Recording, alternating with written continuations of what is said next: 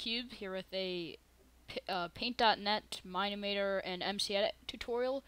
And today, in this video, we will kind of use them together to create an image of a Minecraft scenery or character, or multiple pictures of characters that have transparency where the main character isn't, so you can drop it on top of backdrops or pictures, good for making thumbnails. And this will also work with the videos. However, I think I might need to make a separate tutorial on that unless you know how to chroma key, which is pretty easy if you have a video editing software that can do that. So first thing you want to do is load up Paint.net. Go ahead, hit File, New, and 16 by 16 pixels. Oop. Hit OK. You can zoom in and take the fill tool, get a nice shade of green, and just make the entire thing like that. And then you can go ahead and save that.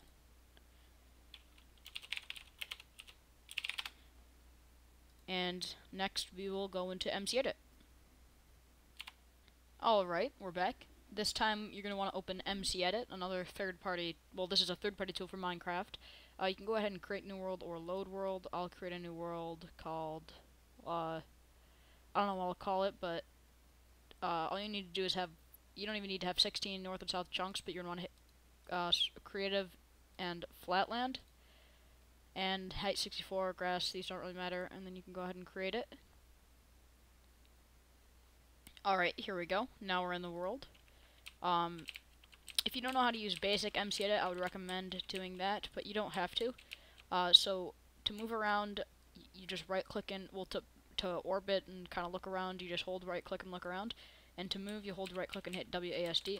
You actually don't need to hold right-click, but that's for Mine-imator. I'm getting those confused. Anyway, go ahead and select a block, and then make a long strip. Go ahead and hold either one of these buttons. Hold Shift, and then hit Q about 2 times.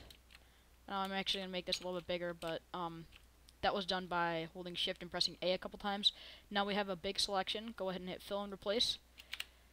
Oh. Go ahead and type in 57 or diamond block, or really any block. It doesn't matter. I just find diamond block kind of stands out, and yep, that's all that really matters. Now you're going to want to, it's over here. Hit export, and then you can save this whatever you want. Save it as green screen. I already have one, but just for the sake of the tutorial, I'll save it again. And that's pretty much it. You don't even need to save the world, however you can. Now I think we're going to move on to Mine-imator. Alright, we're back, this time in Mine-imator. What you want to do when you first load up Mine-imator is hit Add, Scenery. Hit where it says Schematic. Go ahead and wherever you saved that schematic, load it up. Should pop up with a bunch of diamonds. There we go, perfect. Now, you're going to want to hit Terrain, and find wherever you saved that green image. So I saved it over here. And there you go. Now all the diamonds should turn into just a solid green screen, which we will be using a little bit later.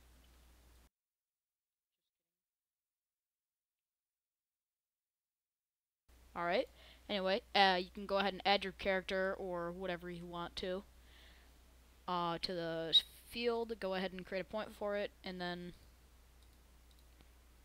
make it go wherever you want, really. I'm just gonna, something important is that most of the picture or wherever your characters are have to be in front of the green screen, so if you have it like this, it's not gonna work. So just set up the characters in whatever way you want. I'll just create like a Steve that has some, maybe he's doing some kind of dance, I guess.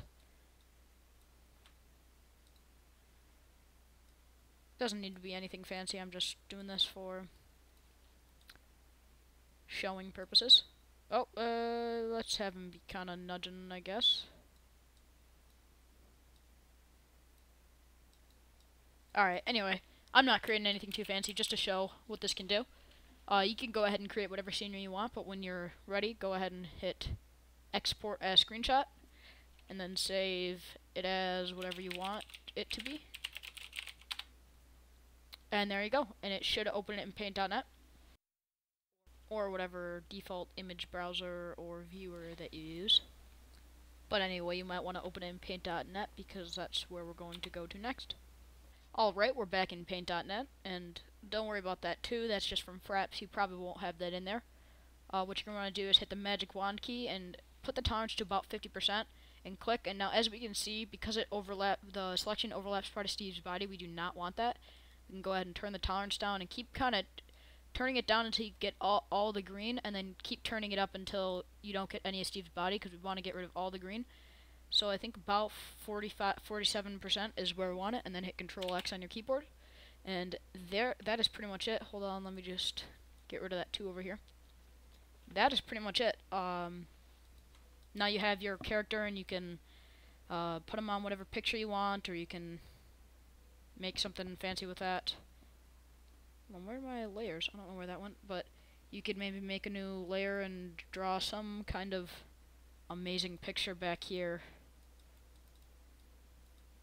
And as you can see, he is on top of the picture, and you can go ahead and grab him and move him around. And there's no scenery behind him, so you can drop him on behind anything. And for those who know how to use a green screen, what you can instead do in Mine-imator is make an animation, save it as a movie, and then use that to kind of chroma key it and get rid of all the green. And then you can have an overlay that maybe is your transition or intro or whatever you want it to be. But anyway, thank you for watching, and I will see you next time.